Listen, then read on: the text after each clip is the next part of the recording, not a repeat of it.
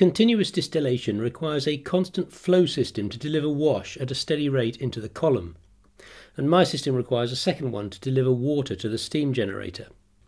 Getting a pumping system with stable enough flow over several days and with precise enough controllability is one of the major problems. I have a workable solution, but it's not perfect and it's quite complex. I use peristaltic roller pumps. I started with this system because these pumps have the right range of flow rates, are reasonably stable and widely and cheaply available. Also, other home continuous distillers seem to favour them. In this video I share what I have found about roller pump systems, but I'm not necessarily recommending them. Roller pumps use a length of rubber tubing in a semicircular housing that is squashed flat by rollers that rotate around the housing, such that liquid is trapped between 2 points of contact. This trapped liquid is moved around the housing at a known rate as the roller carrier rotates. These pumps have the advantage that the liquid being pumped doesn't come into contact with anything except the inside of the tubing, which is particularly good for corrosive or hazardous liquids. That's not such an issue with our application though. A disadvantage is that the flow rate is not constant but varies as each aliquot of liquid is released when the roller moves away from the housing. But this variation is fast enough and small enough not to be an issue for us. The cheapest roller pumps available are these DC pumps that usually come with silicon rubber tubing. They're not suitable. They cannot be controlled with sufficient precision. Even with precise control of the supply voltage, the speed of the pump varies, slowing as the rubber becomes stiffer, which it does as it gets colder. Therefore the flow rate tends to drift. Also, silicon rubber is not suitable because it's not sufficiently durable. I found that silicon rubber fails by splitting along the folds after 48 to 72 hours of continuous operation. Instead, you need to use pumps like this. These are better quality roller pumps driven by stepper motors. They cost around $20 for the pump head and $10 for the stepper motor, which is a mass-produced model widely used in printers and CNC machinery. Instead of silicon rubber, BPT rubber is required. You'll also see latex tubing recommended. Latex does not fatigue and split like silicon, but I found it susceptible to abrasion by the rollers.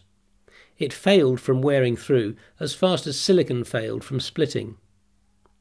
BPT rubber hose costs about $10 for a metre and lasts several months in this application. The piece that needs replacing is only about 10 centimetres long, so it's not that expensive. I use 3x5mm tubing. In general, you want to use the widest tube that the pump will accommodate, as it allows for a lower motor speed and a longer tube life. To get this system working, you need to understand how stepper motors work, and there are many good videos explaining that on YouTube, so I won't go into it. I use an A4988 driver like this. It has 4 output pins to drive the 2 coils of the stepper motor and other pins for the motor power supply, a lower voltage supply to power the electronics, that's VDD. There's an input pin that you feed a square wave to, where every cycle of the square wave moves the motor 1 step.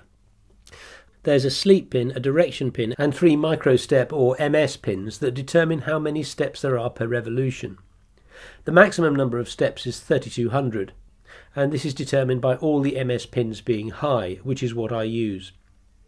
We don't need to change direction, so I suggest also putting the direction pin high and the sleep pin low.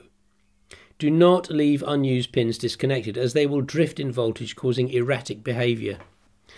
You also need another chip, which is a signal generator, to provide the correct frequency.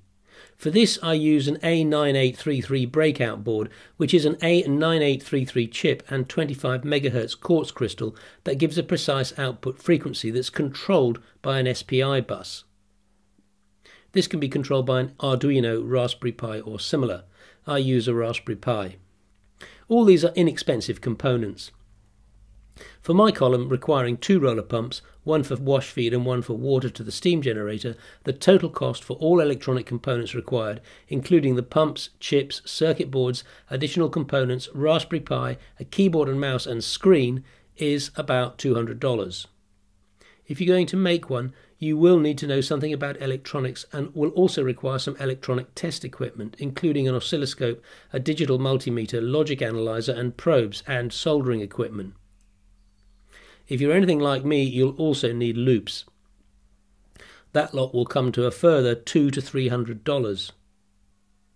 In the case of the logic analyzer, this is a cheap thing costing a few dollars, but it is a USB PC accessory, and so it requires a PC, which I haven't included in the extra price of $200 to $300.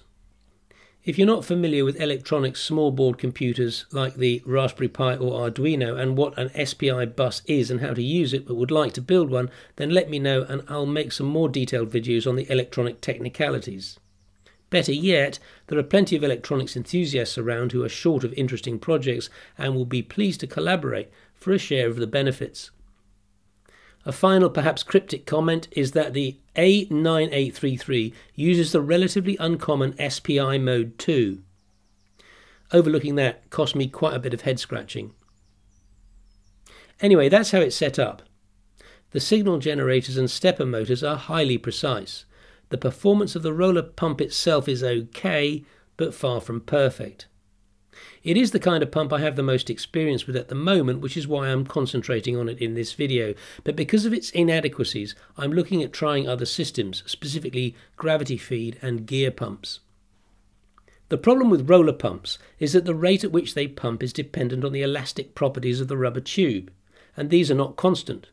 They vary as the tube fatigues, with temperature, and with the pressure on the inlet side of the pump. This graph shows measurements I have made of the relationship between the flow rate and inlet pressure for a constant motor speed for two different materials, BPT rubber in blue and latex in red.